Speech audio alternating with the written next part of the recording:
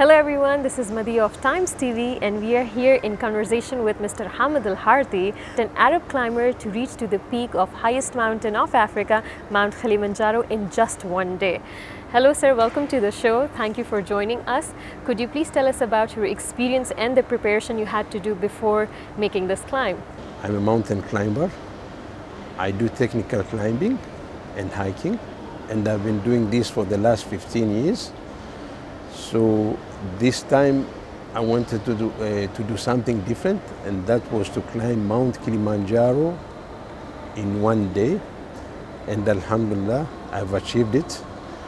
So it has been a long-term plan. I started almost 10 months back.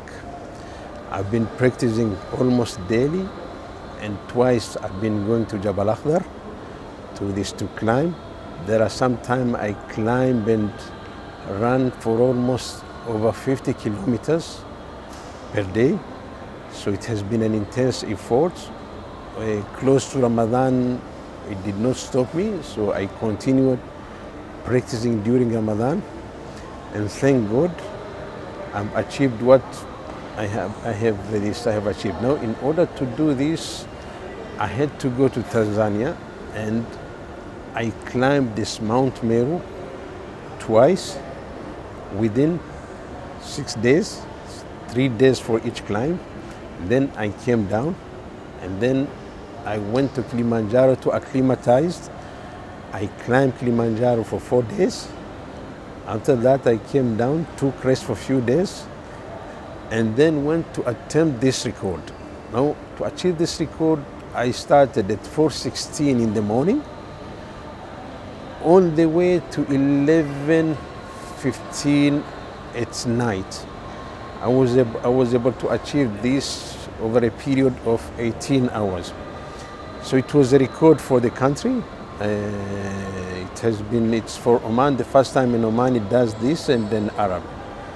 So it really has been a good achievement, and I really want the younger guys also to follow suit and to make similar achievements. Like in any project, there will always be obstacles. We plan, but I've never seen a project which goes according to the plan. I had planned to do it in something like less than 12 hours. But the first obstacle was the rain, it was almost raining for 5 hours when we started in the morning. And the only time we could not get the rain, it was when we were above the cloud. So this was the first obstacle. The second obstacle, the guide who was assisting me became ill, and I had to change a guide in the middle in the mountain. So that also delayed the whole thing. And then when we were close to the summit, it became dark. So we had to reduce our speed of summiting. So it became really slow.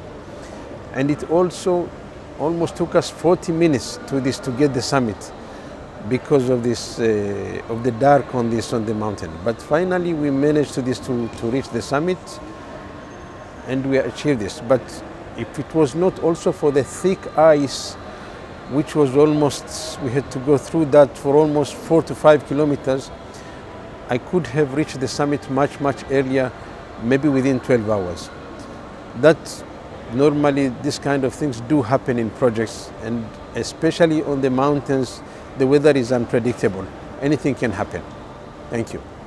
Thank you so much, Mr. Hamid, for your time, and congratulations on your achievement.